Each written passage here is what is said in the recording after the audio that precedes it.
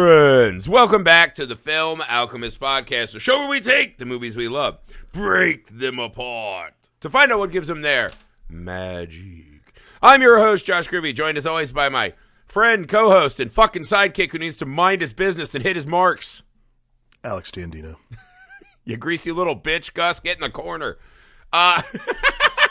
For today's spit take. That was an actual spit take. A real spit take. Before today's just hellaciously hilarious episode on the Shudder original Late Night with the Devil, a little business, everyone. Go to patreon.com/filmalchemistpod. Please, God, help us out. Please. It's like when you're a podcaster, it's like every day is sweeps week. And we need all the help we can get, right? We got to defeat these algorithmic overlords, right? But the one thing the algorithm can't suppress is a small community of committed people who go to patreon.com/filmalchemistpod and give direct support to the shows that they care about. For shows like us, it is the lifeblood we need to keep going. We thank you so much for those of you who do. It is super helpful. It is the thing, man. If you guys can, if you find it in your little hearts to help us out. We have a lot of great stuff over there. Patreon exclusive library, ever expanding. Feature-length commentaries. We got miniseries. We're working on all kinds of fun miniseries. So please go on over to patreon.com/filmalchemistpod. Help us out. The YouTube, Film Alchemist. You can subscribe there for free. We're on all the socials you're on, including now TikTok. You can go see some clips over there. We got fun stuff going on there. We'd love to see you. The email, filmalchemistpod@gmail.com. We're on all the socials you're on. Make sure to leave those 5-star ratings and reviews to help us defeat those algorithmic overlords we discussed. All right. This month. Also, make sure you check out Misfit Parade. Misfit Parade. It's actually my backdrop to my new sweet computer setup. Misfit Parade, to see all the short films that I'm working on.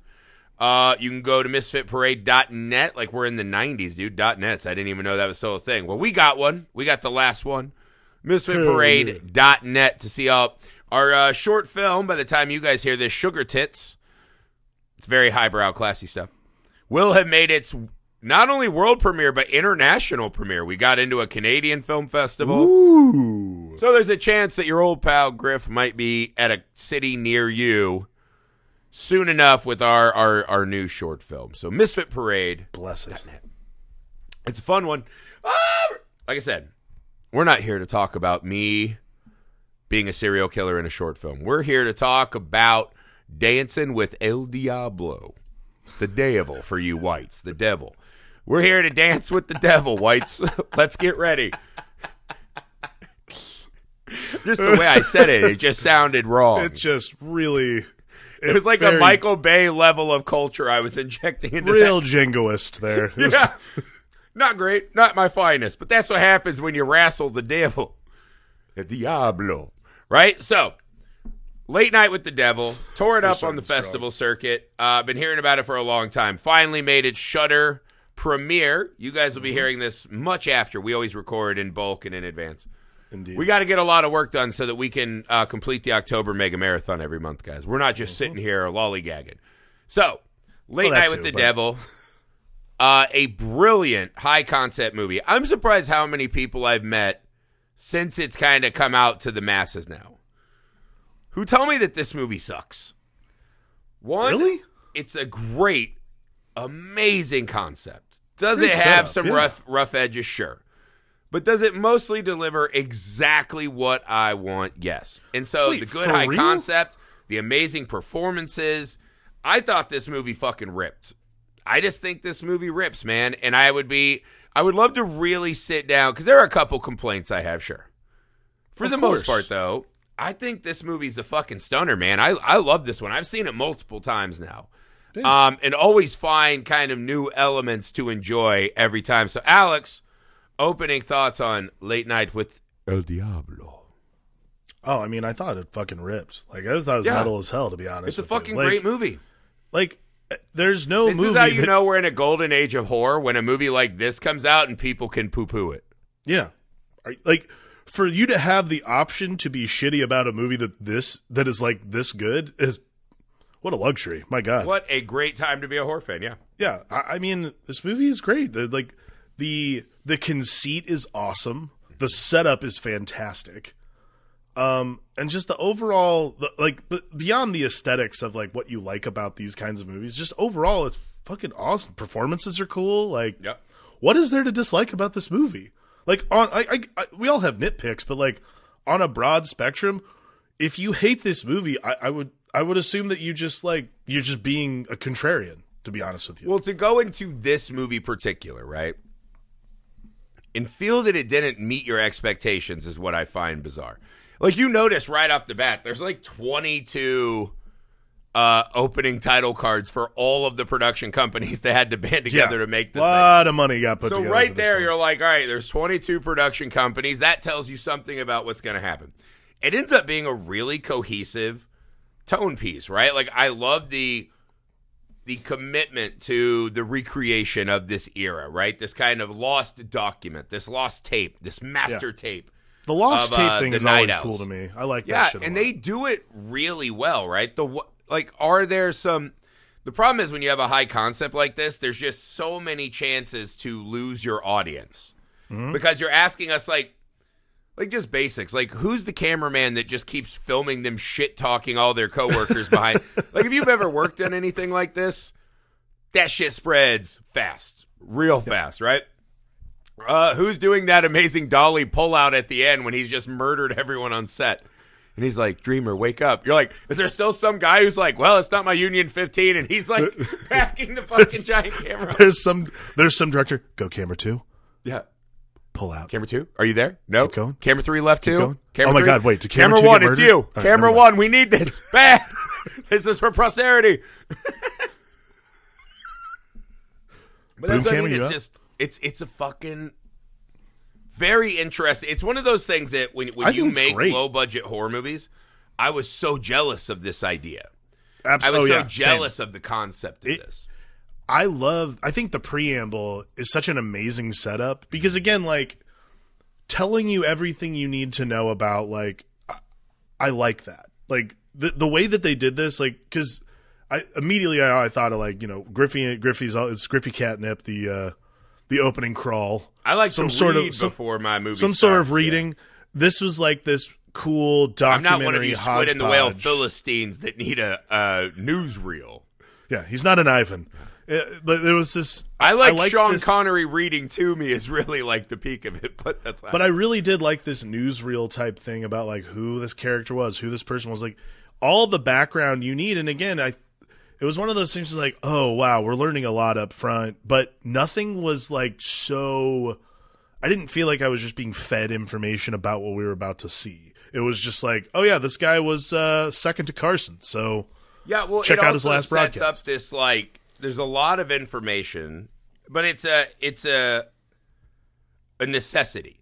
Because once we start the show is played as a real-time master tape, right? Where he says, now a message, and some fucking narc rat films them behind the scenes, and that's it. That's all we get. Yeah. It is about a 1-hour runtime of or a little over, right? This is what we're doing. Right? The ratings come in good, so they let him extend a little. Sure. Mm-hmm. You have to get that exposition in. Right? They have one cutaway, and it's to the package they have for Dr. June and the young girl, right? That explains the cult and this and that. But it's this, right? There's this guy.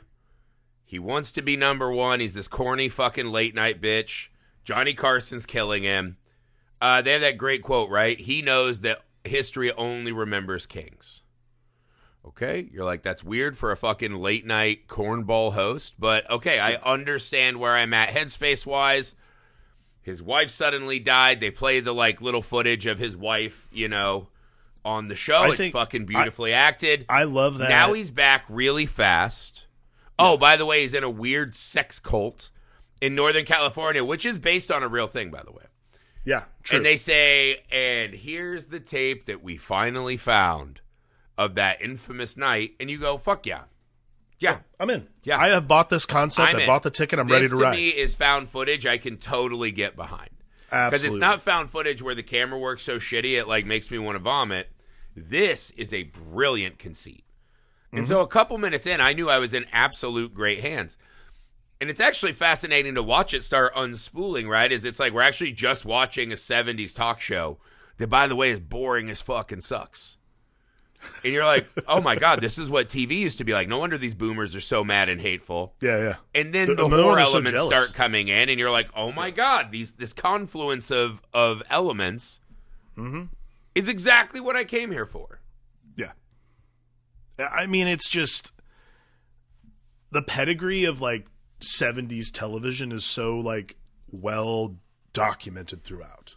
The way that like, you know, you got your camera guys, like you have these guys who are like, it's such a well oiled, like bought in premise. And nobody's sitting there thinking because to me, I think this is the other thing too, is a lot of times when people do this kind of like, ooh, look, it's the 70s. There's still that like veneer of it's not the 70s. It's 2023 as the 70s. This does such a good job of, other than like the actors who we've seen in other things.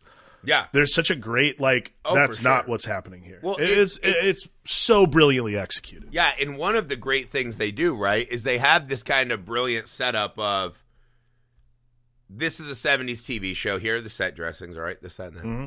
One of the things I think is a great benefit of the movie is it gives itself this brilliant ticking clock, which is you really get these interstitials that are the length of a commercial break.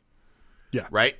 Because if you get lost backstage a lot, right, where Gus is like going through weighty tomes of news articles and this and that, and all of a sudden he's like, oh my God, I found the word abraxas. Now you're in trouble. Now you start wondering and you lose the fucking propulsion, right? Yeah. In this one, he runs back and he's like, how are the ratings? Where's June? Oh, I got to run back out. They run back. Yeah. Christo's in the hospital? Weird. Runs back in. They do a segment. He comes in. Christo's dead? Runs back in. And you're like, it keeps that pace. And then it feels like you're just watching a TV show that we know is going to have this damning end, right? This is like truly a Damocles sword where you're like, I know it's coming down. Yeah. This is Chekhov's devil. I know it's coming. Win. So it's kind of this perfect blend of slow rolling out information while we're watching this diorama of something very staged, but it somehow guards itself and keeps some authenticity. And a lot of that's just performance, to be honest. Oh, yeah. No, I mean, the set and all that stuff aside, their performances are fucking... And again, like, do you know how to pronounce his last name? I've never... I can't believe I'm asking you this, but I cannot figure out how to pronounce his last name. You knocked on the wrong door, child. I know. Why am I asking you? David Dastmalchian. That's how I'm going to say it. Dastmalchian is what I'm going to say right now. That sounds wrong, but yes, you tried. I agree. David Dastmalchian is unbelievably good. Because we've also... You know what's funny, too? He's such, like, kind of a weirdo character guy. He always has been. I knew this is what you were about to say, yeah. When I saw him, I was like, you know what? I totally fucking buy him as, I buy it. America's, like, neighbor. Yeah. Right? I was watching Conan O'Brien Needs a Friend, and he had Jim Downey on, who's one of, like, the prolific SNL writers. Mm-hmm. He wrote Update with Norm Macdonald when Norm Macdonald was doing the OJ jokes and got fired. Yeah. But he said, he's like, the reason Norm was the perfect host was because if you turned the sound off, Norm looked like a regular anchorman. You would not know if you were watching like shitty like local news or if it was like a comedy thing. And David Dastmalchian does sort of the same thing where like you're like, because we've only ever seen him be weird in things. Yeah. And to like, because I thought I was like, holy shit, he looks like so pedigreed and put together for this. It was jarring. And he has and this awesome. really nice, like, even though we get the sense the character is completely full of shit and not authentic, there is like a folksy charm about him, right? Absolutely, yeah. Hey, can we get a little help over here? Like, he's one of those hosts that's like, when he has an audience, is still good to like PAs. Yeah. Even though you know he's like a member of the Grove and such things. Yeah. It's a really strong performance that I just didn't expect from this actor. And it's honestly like it caught me because I kept waiting and be like, when is this going to slip weird? When is it going to turn into more devil and less late night? Never does. Never. It's brilliantly carried out. Yeah. I mean, there's never there's never a pull too far. I think that's like really the cautious. Caution's not even the right word. It's really like the methodical filmmaker that these two guys are, who just know like if we go way too hard into the next thing, we're going to lose the entire thing is going to dismantle, which is why the last like 10 minutes of that movie work. Because you're just like, holy shit. And it's hard because it's hard to do Faust, but you have to believe that like tourists in New York City would not run out of the theater while seeing this shit. Yeah. So there is this really hard balancing act they have to strike. You know what I mean? Where it's like, okay, like that was creepy, but they might think it's staged. We have a cynic there who's like shit talking everything. Kind of the late night Jar Jar, if you will. And you're like, all right, like it's a really strong act. The only beefs I have, right? Because actually, I think the story of a man who, like, you know, he starts as a local DJ and he wants to be a king. He wants to do this thing. He has these creepy friends that do rituals. He succumbs to it. By the end, we get this harrowing story after what we've seen, right? Of he sacrificed his wife to this thing. Whether he knew he did or didn't, inconsequential. His wife dies of lung cancer so he can be the king. And we're watching this man be the king of the shittiest little kingdom. And we're like, God, this is tragic and sad. And so the heart's there and the performance is there. And that, if I had a couple problems with the movie, and in fact, I think the ending is maybe like, the ending is such a mixed bag because there's stuff I love about it. And there's like a huge couple decisions that drove me insane. I think the end of him kind of re-walking through episodes of his show, right? Brilliant. Loved the stagecraft of it. Loved the camera angles. Like, turn it off. Him screaming for people to turn off his show when all we know is that he's a ratings hound. Great. Loved it. Loved it. Loved it. Loved when the owls came out and the cultist and this and that. And they're like, you know, doing the tall tree ritual. Loved it. Loved it. Loved when he went and sat with his wife, right? And she's like, take my pain away. And it's all in front of this like ghastly audience, right? Yes, yes, yes. And then Abraxas happens. And I go, oh no.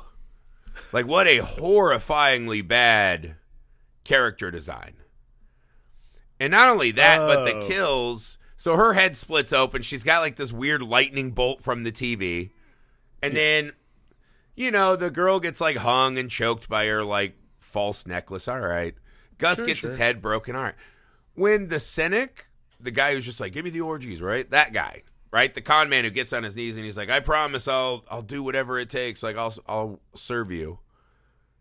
When that guy gets digitally murdered, where like all of a sudden we're watching a 70s tape, but he has extra tape grain and he's melting while we're seeing fake blue lightning and her face is kind of like, I don't know, like a fucking swingers party tiki torch.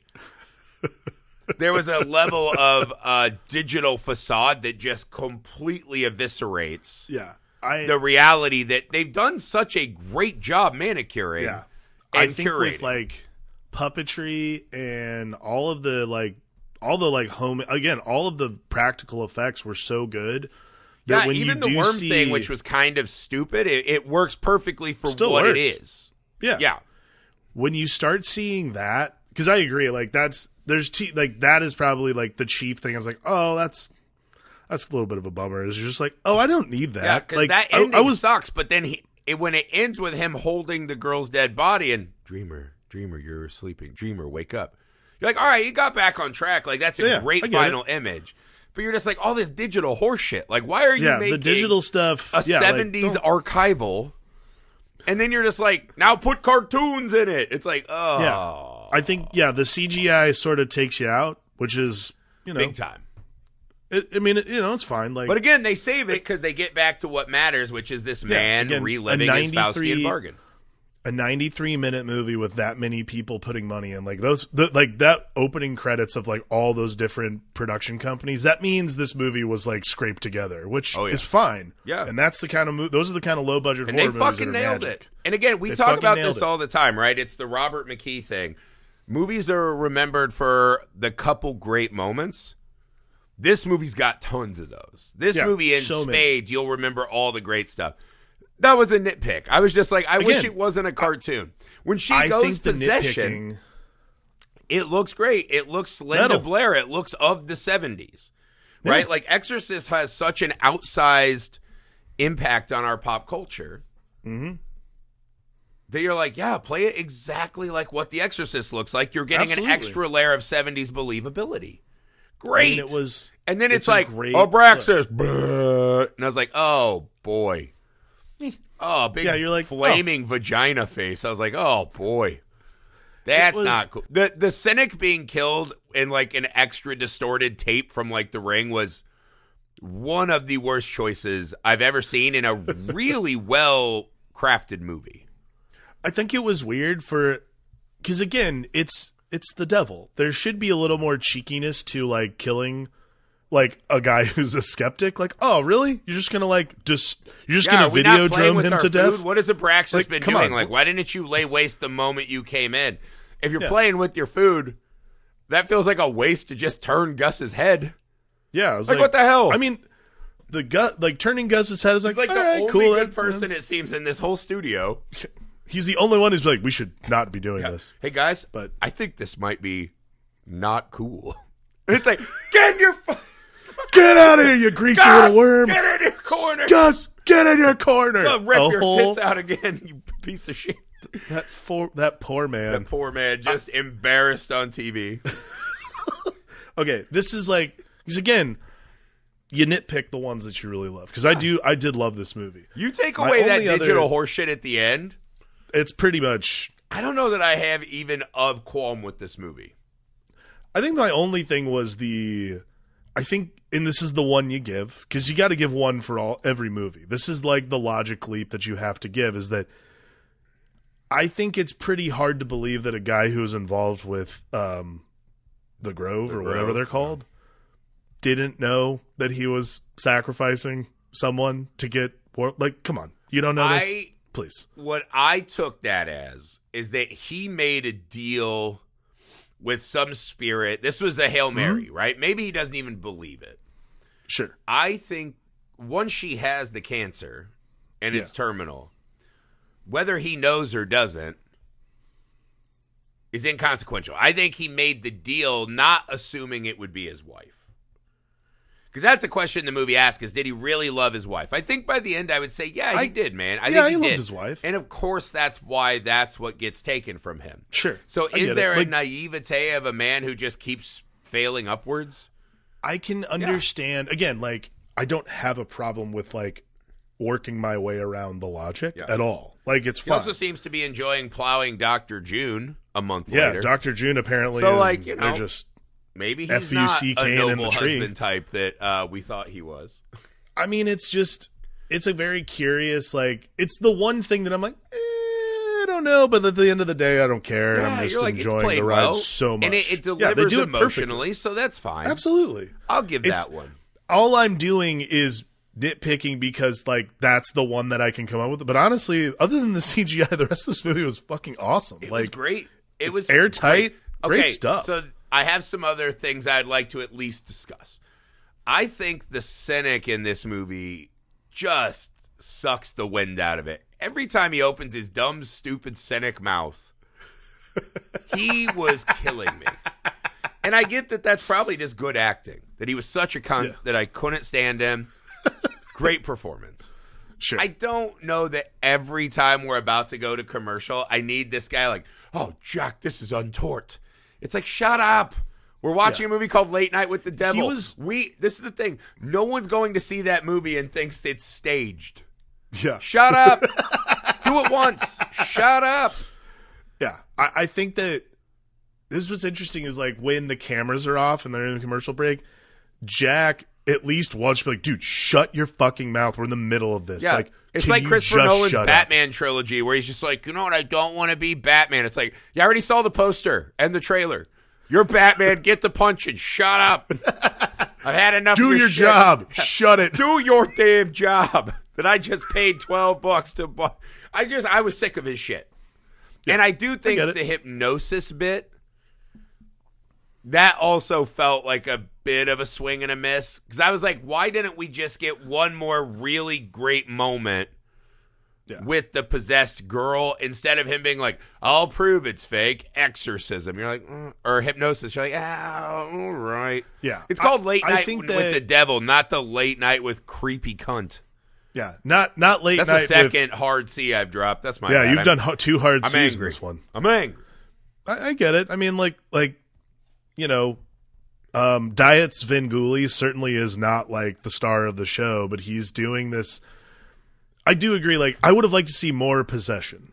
That would have been cooler than like this fake hypnosis. The book was called Conversations with the Devil, and you're on a talk show called Late Night with the Devil. And I get the slow build, but I was like, you don't need Christu and the Cynic, right? Like, actually, you got to shrink some of that down and give me more. Like, why is it only Dr. June who talks to her for like 2 minutes and then smacks the shit out of her? Why is Jack not interviewing the devil? That was one thing that I was like, I'd at least like to like float it out to see if it was just there was more meat on the bones for that I would have liked to have seen. But also, again, it gets back to that they have to kind of slow roll it. And the format of these shows, we do have guest, song. Okay. Yeah. I liked that. I'll say this, like, and I was really wanting it.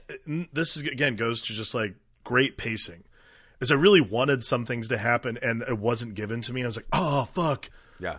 I get why, though. Like, particularly like when Lily turns to the Cynic, she's like, what is your fucking problem with me? And I was like, oh my God, here we go. Yeah. It's going to happen. She's going to fucking twist a neck or some shit. Nope, didn't happen. I was like, I think that's your point, right? Meat on the bone. Like, the Christu, like, yes, he's a charlatan, and of that era, people wanted to believe in charlatan, even now. All right, I get it. The guy was a charlatan, but now he's a debunker. Right. A cool debunker guy. Right? Everybody loves those guys. Right, everybody loves the guy. Yeah. Everyone loves the guy who's at the magic salesman who insults you to your face constantly. I was just like, come on, we can do better than this. We can do a little more. I wanted a little more, because that's the other thing. One of my favorite subgenres of film, I love possession and exorcism movies. I think it's one of the scariest topics, period, right? Like, whether it's real or not. Oh, yeah, absolutely. I'm always interested in how, because I also think it's one of the genres that gets the most piece of shit movies. Like, the batting average is almost as bad as Shark Who Eats People movies. Like, it's not good. Like, The Exorcism Possession is like a real bottom of the barrel kind of genre, but I love it. Sure. This one was really good. And I thought the possession scene was really good. She was giving a great performance. Man. They set up this nice cult thing, the Abraxas. I was like, okay, I'm digging it. And we just didn't get much of it. And then we went to a cartoon, and I was like, there are a couple moments I would have peeled some of that out and really like, but there's also the case to be made if you just start giving us like 30 minutes straight of talking to the devil, it doesn't work anymore. That's sort of what I was thinking. There's no anticipation. And that's what I was thinking when I was like asking myself, oh, why aren't we doing this thing? Why aren't we doing that? I was like, oh, because it's not a movie. It's a found footage broadcast of like an actual TV show. Yeah. I'm like, they're really committing to this bit. Like it would have been a real TV show. And again, I was like, reassured, you win. Like, again, I think it's like as the viewer, I'm like, I'm wrong. Really sure hand. Yeah. So when it comes to these, I wish I could have gotten a little of this. Or I kind of am like, well, they earned my. Yeah. They earned the amount of me being like, well, I don't fucking know. I wasn't in the room. Yeah. They gave me a pretty killer movie. I just want it because I want it. It's not because I need it. It's so good, I want more. I just want more. Ooh, give it to me. When I have an Oreo, I don't need the remaining 20 that I'm going to eat. I have the taste of an Oreo. Eat them. What I'm doing, you scratch an itch, it's fine. When you keep scratching it and ripping off the skin again, it's not healing right. Yeah. Two very different metaphors for the same thing, right? There were gluttons. There were shitty gluttons. Yeah. No, okay. I do want to talk, too. I thought the possessed girl was so good. She's so good. She was so fucking good. So creepy. So creepy, and man. I think that's the other thing is, honestly, I think the performances in this movie are great. The producer is great. The stage manager is great. Gus is great. Jack is great. June is great. Like, a very, very powerful ensemble they have cast. Yeah. But I felt like the possessed little girl was so good. I think that also gets back to what I was saying before. I really wanted to see her floor it. She just let it rip, man. I mean, like, and that's another reason to hate the fucking digital fire vagina Abraxas, because you're like, I wanted that girl to emote, man. I wanted her to rip. Yeah. I wanted her to do some fucking Tim Curry Prince of Darkness, like screaming at these sinners. And I mean, again, like the digital lightning, I'm like, oh, that looks so bad. Like, so I don't fucking bad. Like, it's okay for it to be like practical sparks. Like, that's how I'm used to seeing that shit happen. I don't care. Like, it's fine. But like, she could have done it on her. I wonder if, like, this is the other thing too, because I wonder if there's, like, she did it and they're like, it just doesn't, like, feel as, I don't like, buy crazy. It. I think that what we saw of her, I think she could have gotten there. Like, she could have gotten there for sure. I don't think that the script would have been beyond her ability to emote, I am the bringer of vengeance, right? I think she could have gotten there. And I guess everything else works so well, you're like, I don't know. It was great. I think ultimately... I think that's the thing. The ending is sad, but that's the hardest thing in a movie, is an ending that satisfies a bunch of people. Yeah. And I think it still does, because walking through that emotional, like, retracing his steps, and that final shot and the final moment in the wife's bedroom are so well crafted. Metal. That's the payoff we really came for. The demon shit is just fun and games. Yeah. That's what we wanted, and that's what we got in spades. Mm-hmm. But I think it was just so good at a lot of things. I just wanted Mo. Yeah, I think that is like what an amazing thing to be able to critique a movie on too, is like, oh, this movie does so many things right. Why can't I just have all the things I want for this movie? And you're like, if because I could I'm not a filmmaker. If like a buffet, I could just fill my fucking plate with what I want, and you could make that for me. Yeah. If I had a hometown country buffet of this entire movie, it would just be overload. But they have such control over the story. Yeah. I mean, like, I'm so happy with what I got. And it's amazing because, again, I think my wife looked it up. I think David D., because I don't know his last name. Well done. I think he's like 52 years old. Is he really? Like, this is a guy, he doesn't look it. He looks very good for his age, if that's true. But this is a guy who's been on a certain path for a long time. And he's kind of had a moment, right? He does a horror host character. So, like, he's in the horror. 48. Is he? Oh, fucking 80. He's 40. Fucking. Oh, she thinks you're 5'10". He's 52. Amy. She's just like really cutting. You're with a her. nurse, Amy. Yeah. Come on. You're throwing terms around loose now. Nurse Ratchet. No, I'm just kidding. That's for all my old hyphy fans out there. No. But hyphy, yeah. Yo, I think it was great. That was kind of my final point. Was it was so nice to see him have like a real starring role that really let him act. Like, really fucking act beyond just look like something Tim Burton drew in the corner. I mean, this is the full goddamn... This is the actor's dream, is to find a role as complete and full of this and be able to fucking make the choices that let you rise to the occasion. I was so ecstatic for this man. So ecstatic. And I was like, this man's going to get more awesome work because of how good this role was. He is... And again, like, you know, we've seen him in all these huge budget superhero movies, and he's admittedly a huge fan of all that stuff. And I like him because he does that stuff, and he's like, I love this. It's he so was much fun. On the path of like, that guy actor. Yeah. And now he got like a legit starring vehicle that said, hey man, if you have a role and you don't think about this guy, you're not doing your due diligence. Yeah. Like, he was wonderful. It's perfect because it's not the pocket you think he's going into. Yes. Like, he is doing this late night host thing. He doesn't get not possessed. Just like he's not like the creepy, like, Amityville dad. He is this fucking Midwestern cornball who got fucking trucked by the devil. It's just fucking brilliant, dude. It is. I mean, I enjoyed the shit out of it. Like, there's no greater pleasure than getting to sit down and watch a movie and like have I was talking with a colleague a couple of days ago. These new metrics that they have for measuring streamers is now the ability that they have for you to not look at your phone while you're watching something at home. Yes, they call it second screen. Second screen, like yeah. how second screen is the movie. No second screen in this motherfucker. I was locked in. Definitely not for like the last 30 minutes. No, like once you see that possessed girl, I think it becomes a first screen. Yeah, you're like, this is the only screen I'm paying attention to right now. Okay. It's fucking next level, dude. Yeah. I really... It's a really insidious hats term, off, man. Right? Like making sure your series is second screen enough. Because we're little fucking also, junkies. I can't find the budget for this movie, but... I also do wonder, did they say he beat Carson? No. Dude, okay, that was like the thing that I was like, oh, that's brutal. At one point she tells him, like, I have a feeling you're about to be very famous. You're like, oh, fuck.